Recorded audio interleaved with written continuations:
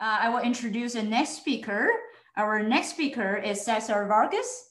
He's a PhD student at Rockefeller University. He is very passionate about understanding how animals behave. He uses the lens of neuroethology to think about the evolution of brains and behavior across different species. So César, take it away. Great. Is my screen shared? Great. All right, so thanks for the introduction. So I'm gonna talk to you about how these vocal systems and vocal muscles that Arco started to introduce can, like in a very fine and sort of temporal manner, be described functionally in the motor cortex of mice. So movement coordination is a super intricate behavior, and here's an example of speech which requires coordination across multiple muscles and multiple systems, and is very complicated. So for a long time, people have wondered, how does the brain actually control our movements? And this goes back to the 1870s with Fritz and Hershig, and then famously with Penfield and sort of the idea of the homunculus, where you can stimulate parts of the motor cortex that will represent specific parts of the body. This has been extended to many different species. Here I have an example from mouse. Excuse the sirens outdoors, sorry. And more contemporaneously, there's been a lot of work on what Graziano and others have described as the action maps of the brain, rather than part of the motor cortex specifically just representing a muscle or a feature. It is sort of the gross motor behavior and sort of its full execution.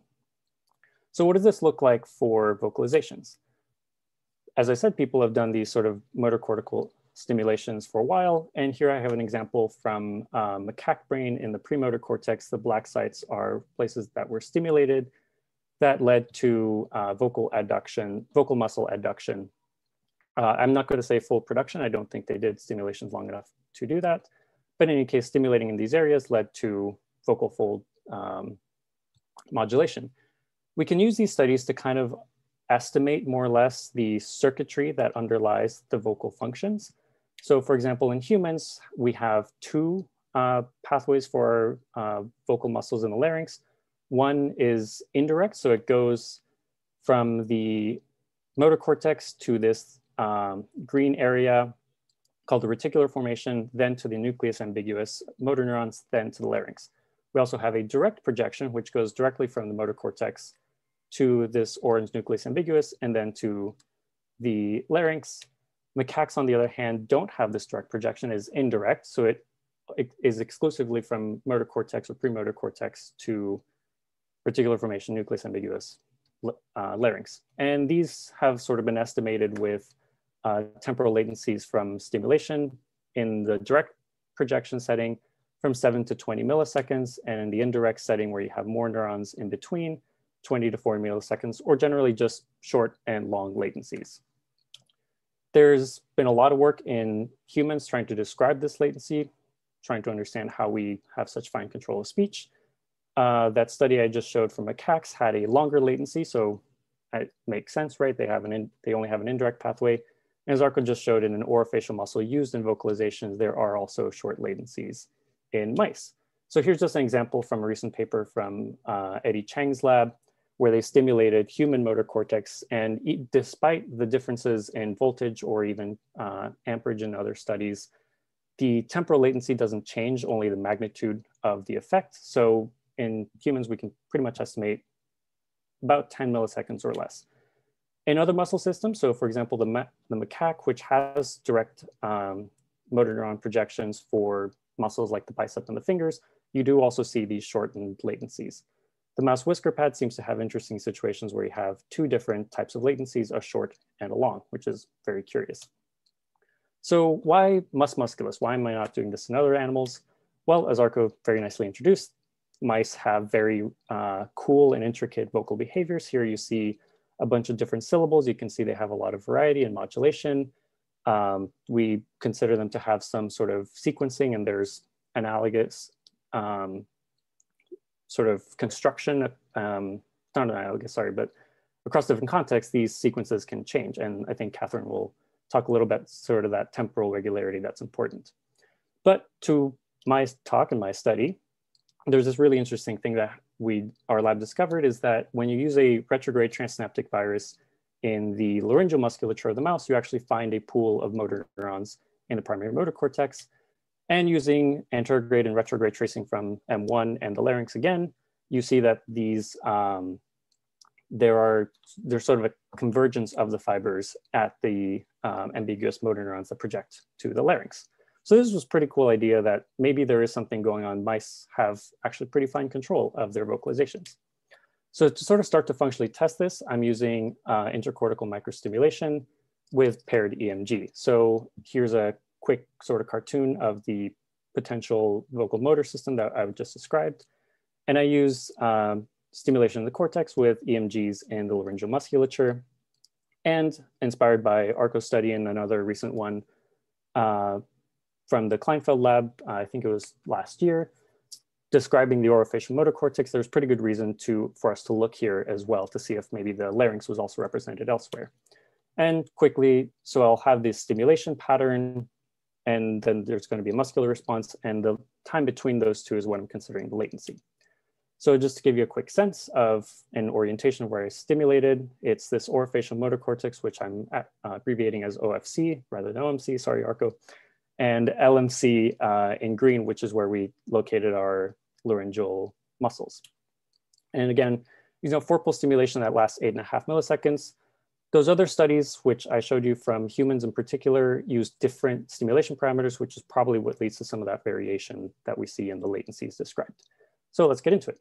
So if we look at the cricothyroid muscle first, you see that if you stimulate in the orofacial motor cortex, you do actually get responses, which is really awesome, even though this is not where we necessarily anatomically traced some of our neurons.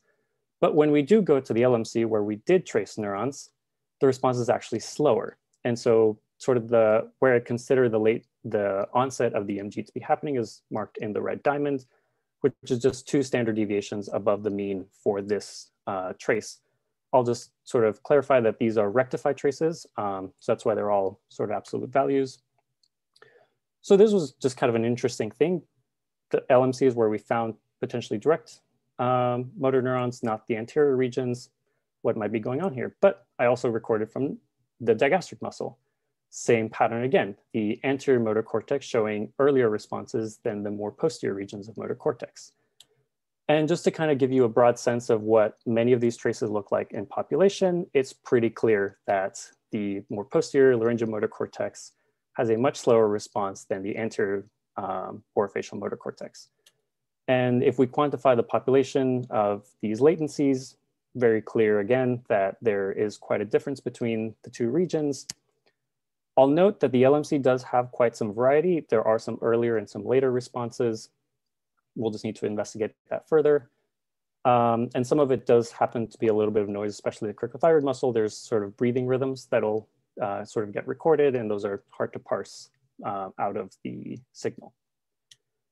So just kind of an overall sort of summary is that the orofacial motor cortex has earlier responses than does the laryngeal motor cortex in 2 different muscles, both used in orofacial behaviors. So again, to kind of recap, our hypothesis was that we would have direct projections based on our anatomy, and we could measure this at short latencies. This was sort of our expected model, but based on our results, perhaps there is another set of direct projecting motor neurons that we did not capture for technical reasons in our transsynaptic tracing. Another possible model that I would like to sort of investigate and think there might be something to it is that there's a difference in the inhibitory control of these 2 regions, where the laryngeal motor cortex as sort of the central and sort of canonical M1 has a lot of inhibition that we're having to surpass compared to the OFC. Therefore, you have sort of a slower latency as the circuits try to build up enough activity to discharge. Alternatively, both regions, again, for technical reasons, OFC would not have been captured, but also has direct projections. LMC, it's not necessarily a difference of inhibition, but rather the LMC needs to raise the subthreshold voltage of the ambiguous motor neurons for then the reticular formation to provide firing, whereas the OFC could have more direct control through stronger synapses. These are just kind of proposals that I'm throwing out. Obviously, we need to investigate these. And For the OFC, I'm just going to throw out that there's this really cool early study from 2005 where they showed that in the anterior motor cortex for whisker control, rats and mice later have been shown to also have this. There's a direct projection to the facial nucleus, which is the motor nucleus for whisking. So this would not be the first time that we have an anterior direct projecting circuit. So I'd like to thank people from our lab, particularly a rotation student we had, Elena Wademan, who helped collect some of this data, and Michael and Arco, who are collaborators and have been very helpful in sort of conceptualizing a lot of this study. And for the Americans, please go vote.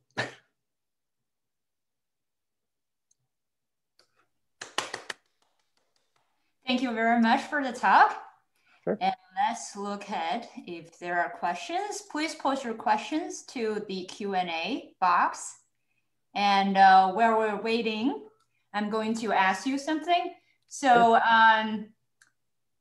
what is the functional outcome? What exactly is the latency is representing in a functional sense? Right. So that's actually a really cool question where, as I've gotten sort of thrust into this literature, it gets more and more confusing. Presumably, you could say that the sort of vocalizations in particular have very quick dynamics. As Arco described even, right? Like exchanges can happen in less than 500 milliseconds. You want very quick control of that. Mouse vocalizations can happen in less, or sort of these modulations are within 100 milliseconds. So you need very tight control of the vocal production and vocal output.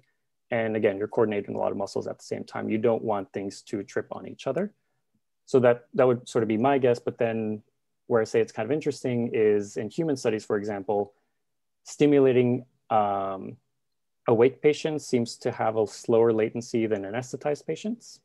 So why that happens, it's kind of hard to tell. Maybe there's some sort of cognitive top-down. Obviously, the top-down, it's always sort of what we use as an excuse for things not going the way we think, but that would be my proposal for that. Nice. There is one question from Dari. Is there any spatial organization of the neurons controlling the larynx? I'm sorry, in either OFC or the area you found? Are there cell bodies relatively close together within these areas? Yeah, it's really hard to tell right now, mostly because, as I said, for the anterior region, we had not traced these. So we're going to have to come up with other, and obviously there's like delta G and some other cool tracing techniques that we can use. We use pseudorabies virus, just to kind of clarify that technical point. Yeah, we have not yet, not that we haven't been able to, we haven't yet done any of the spatial mapping to see sort of where along the ambiguous, for example, or where in the cortex.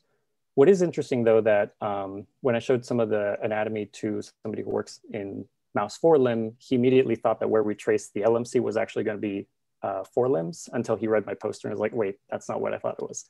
So there seems to be sort of a very tight packing within the motor cortex across different muscle systems. All right, thank you so much. I'm going to introduce our next speaker. Well, she set up her slide.